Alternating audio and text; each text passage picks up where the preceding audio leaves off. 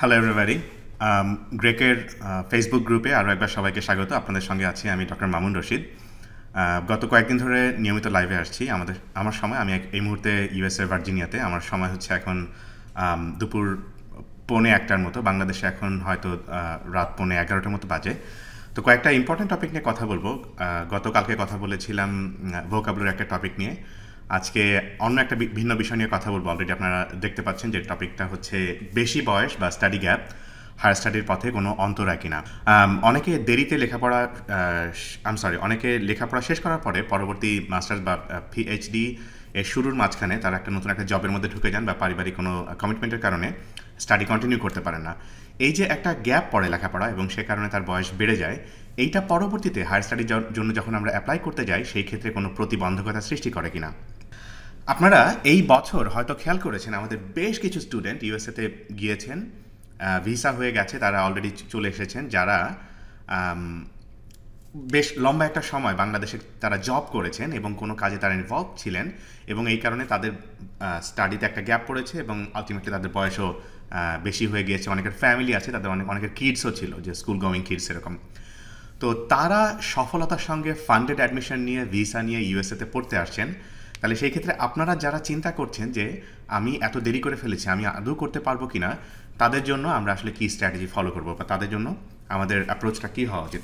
First of all, the answer to the question যে আমি already অনেক দেরি করে ফেলেছি, আমার জন্য আদৌ কি কোনো আশা আছে কিনা, আমি কি নতুনভাবে শুরু করতে পারবো কিনা, তাদের জন্য খুবই ইম্পর্ট্যান্ট এই প্রশ্নটার উত্তর হচ্ছে অ্যাবসলিউটলি নো।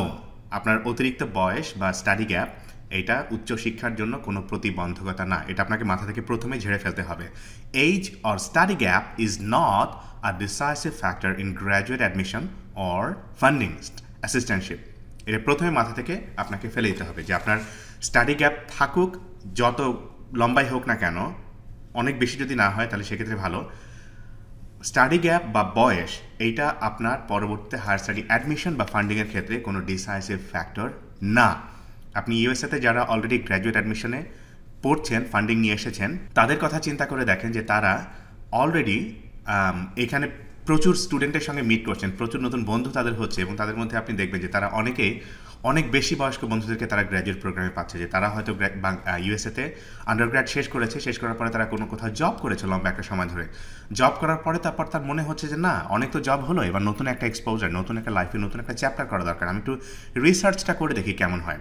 এই চিন্তা থেকে তারা কোনো একটা গ্র্যাজুয়েট প্রোগ্রামে অ্যাডমিশন নিল।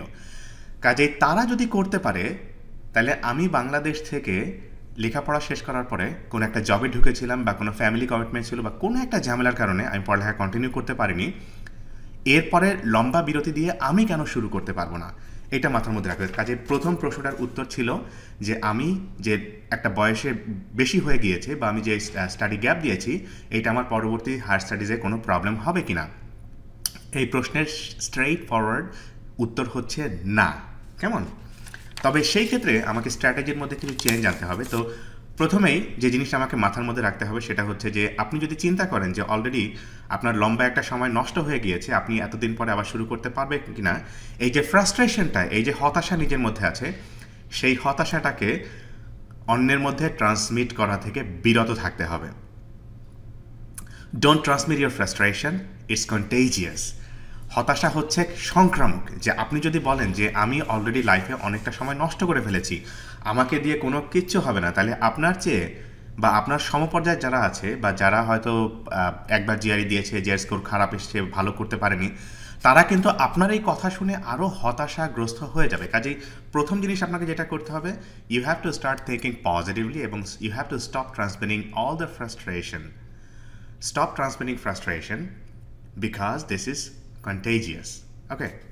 The next is, আপনি জব করেন, ইউনিভার্সিটি থেকে লম্বা একটা সময় আপনি সরে এসেছেন।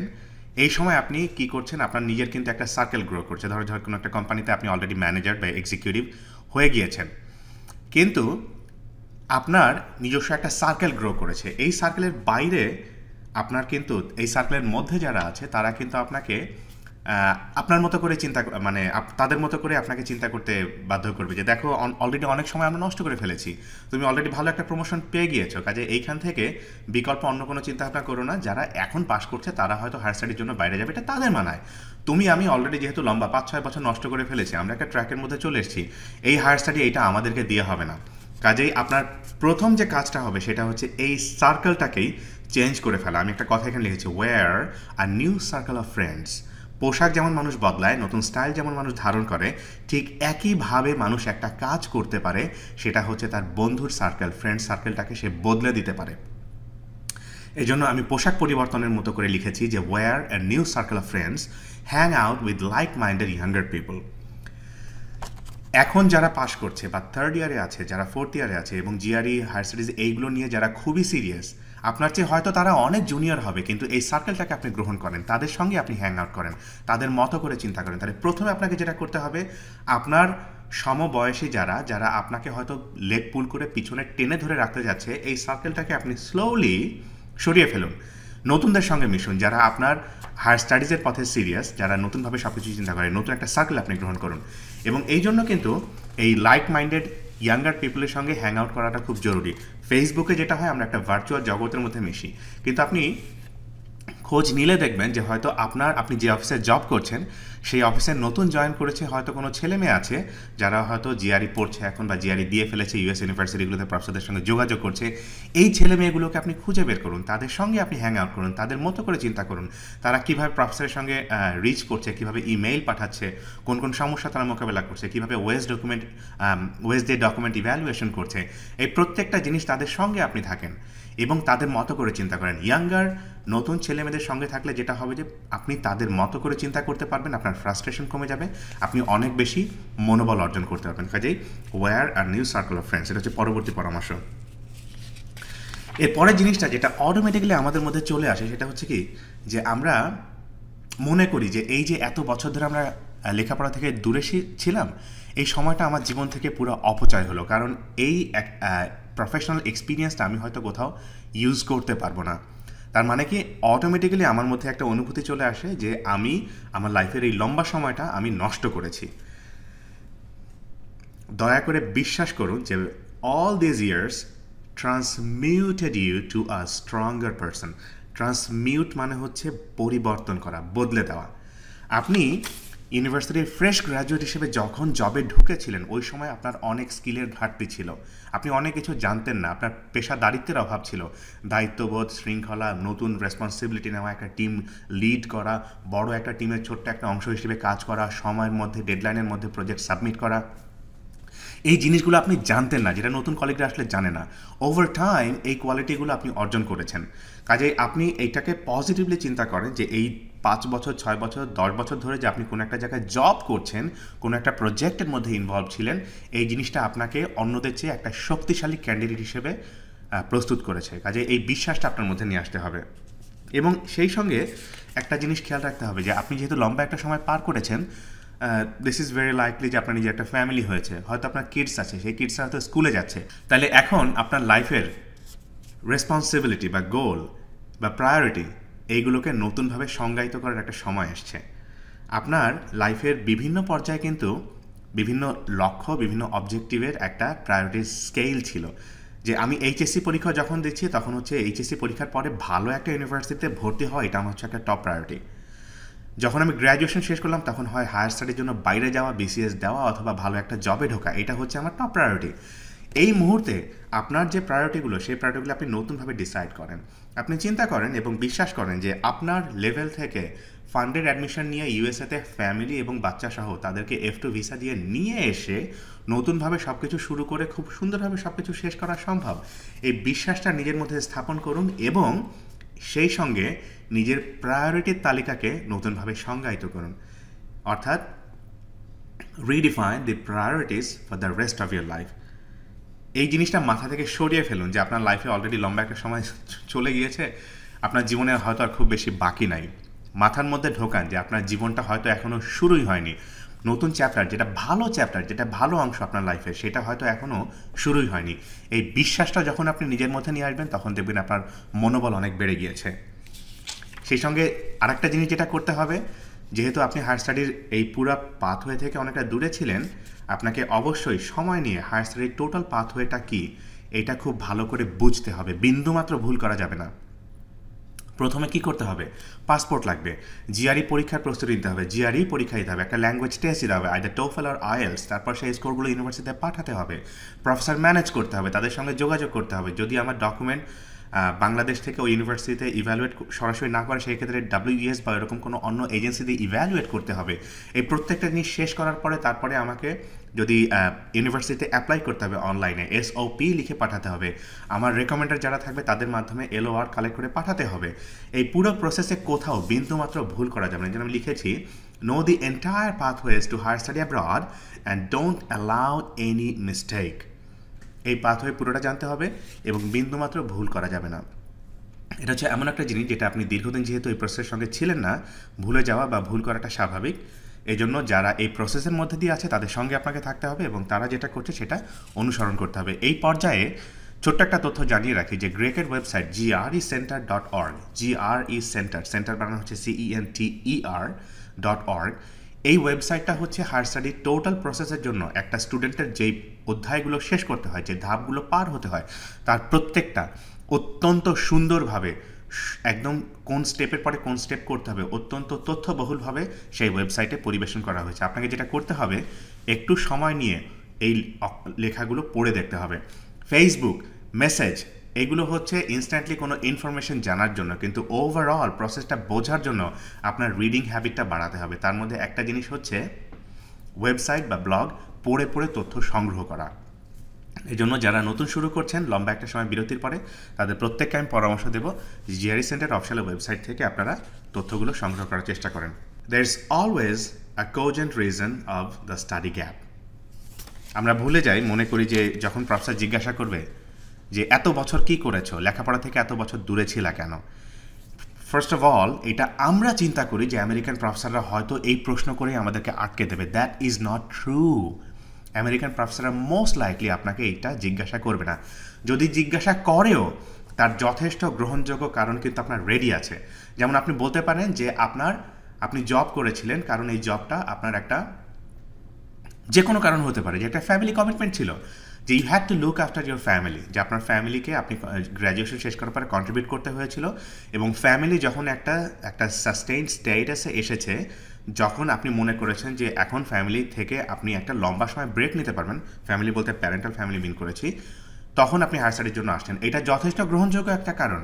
এবং গ্রহণযোগ্য আরও কারণ থাকতে পারে যে অনেক দেশে গ্র্যাজুয়েশন শেষ করার পরে তাদেরকে নেশনকে সার্ভ করতে হয়, তাদেরকে কান্ট্রি সাইডে যেতে হয়, গ্রামে যেতে হয়, গ্রামে গিয়ে সেইখানে সার্ভ করতে হয়। অনেক দেশে এটা বাধ্যতামূলক, অনেক দেশে মিলিটারিতে সার্ভ করতে হয়, সেটা বাধ্যতামূলক। কাজেই গ্র্যাজুয়েশন শেষ করার পরে একটা স্টাডি গ্যাপ থাকতেই পারে, এটা খুবই নর্মাল একটা জিনিস।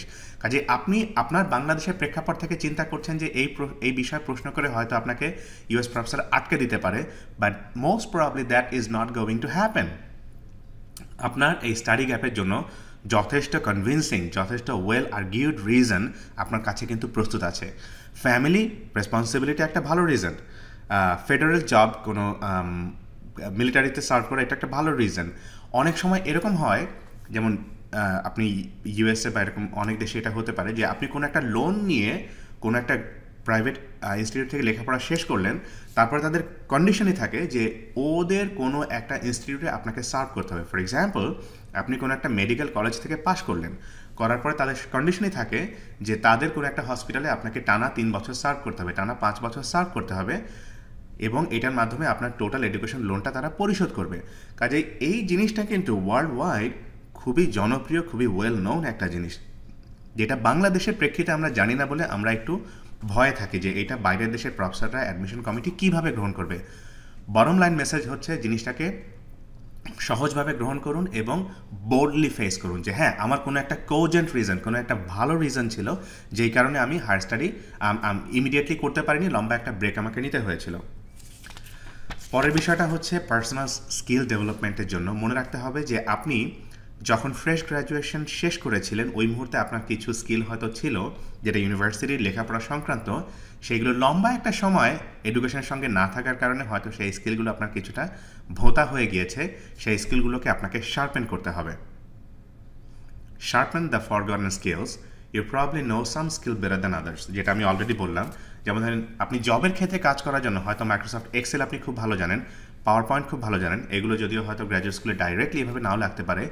এসপিএসএস বা এরকম কোনো একটা স্ট্যাটিস্টিক্যাল সফটওয়্যার, সেটা হয়তো আপনার কোনো প্রজেক্টে লাগতো, আপনি এটা ভালো জানতে পারেন।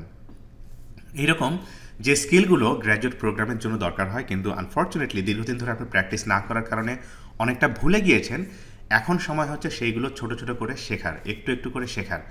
এটা কারো কাছ থেকে আপনি শিখতে পারেন, ইউটিউবে থেকে শিখতে পারেন, linda.com-এ আপনি অ্যাকাউন্ট করে তাদের সেইখানে প্রচুর ভালো ভালো ভিডিও আছে, সেইখান থেকে আপনি নিজে শিখতে পারেন। এখন হচ্ছে ওপেন ইনফরমেশনের জগৎ, যে কোনো জিনিস আপনি যে কোনো সোর্স থেকে শিখে নিতে পারেন। কাজে গ্র্যাজুয়েট স্টাডিজের জন্য যেই জিনিসগুলো প্রয়োজন সেগুলো আপনি খুব অল্প সময় শিখে নিতে পারবেন, এবং অবশ্যই এটা আপনাকে সময় ব্যয় করতে হবে। এবং ফাইনালি যেটা হচ্ছে যে আপনি এই সময়টা, লম্বা যে সময়টা আপনি এডুকেশনের বাইরে ছিলেন, সেই সময় যদি আপনি দেখাতে পারেন যে আপনি টানা 5 বছর বা 6 বছর আপনি জব করেছেন বা অন্য কোনো একটা প্রজেক্টে ছিলেন, কিন্তু ইন প্যারালাল আপনি কোনো একটা রিসার্চ প্রজেক্টে ইনভলভ ছিলেন এবং তার কারণে আপনি কোনো একটা পাবলিকেশন করতে পেরেছেন, একটা বা দুইটা, যত বেশি হয় তত ভালো। এটা কিন্তু অ্যাডমিশন কমিটির কাছে খুব সুন্দরভাবে এটা আপনি প্রেজেন্ট করতে পারবেন যে এই সময়টা আপনি জাস্ট একদম বসে বসে অযথা আলসেমি করে সময় কাটাননি, বা কোনো টোটালি আপনি এডুকেশন থেকে দূরে ছিলেন না, আপনি বরং কোনো একটা রিসার্চ প্রজেক্টের মধ্যে ছিলেন যেখান থেকে আপনি কিছু পাবলিকেশন করতে পেরেছেন। তো এই হচ্ছে মোটামুটি সংক্ষেপে বলতে গেলে যে আমরা যারা মনে করি যে বয়স এবং স্টাডি গ্যাপের কারণে আমরা অলরেডি হায়ার স্টাডি থেকে অনেকটা দূরে সরে এসেছি এবং হায়ার স্টাডির প্রসেসে আমাদের গ্রহণযোগ্যতা অন্য যে কোনো ক্যান্ডিডেটের চেয়ে কমে গিয়েছে, তাদের এই ধারণাটি ভুল, অমূলক। দয়া করে নতুন করে ভাবতে চেষ্টা করুন এবং নতুন করে আজকে যে পয়েন্টগুলো আমি উল্লেখ করলাম সেগুলো আপনি ফলো করে নতুন করে ঝাঁপিয়ে পড়ুন। The sky is the limit. এবং আপনি মনে রাখবেন যে আপনি আপনার মধ্যে যে স্ট্যামিনা এখন আছে, যে স্ট্যামিনা এই মুহূর্তে আছে, এটা কিন্তু আজ থেকে 2 বছর বা 1 বছর পরে একটু হলেও কমে যাবে। কাজেই নতুনভাবে আপনি চিন্তা করতে শুরু করুন যে পথে অলরেডি আপনি লম্বা একটা সময় ব্যয় করে ফেলেছেন, এই বিলম্বটা যেন এর বেশি আর না হয়।